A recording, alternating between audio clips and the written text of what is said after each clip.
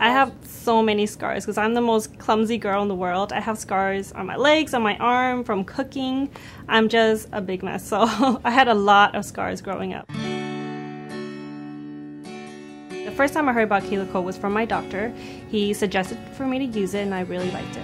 I have tried using Mederma in the past and vitamin E, but I haven't seen any kind of results at all, not even minimal. When I first started using Kelocote, my scar was really bumpy, it was red, it was really irritating to look at.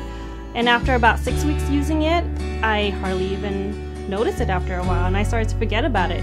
It got much smoother, the color went away, and overall the skin just started to blend in with the rest of my arm. I really love the fact that you can use on your new scars, your old scars, and scars that you'll probably be getting, especially for me, in the future, so I really like it.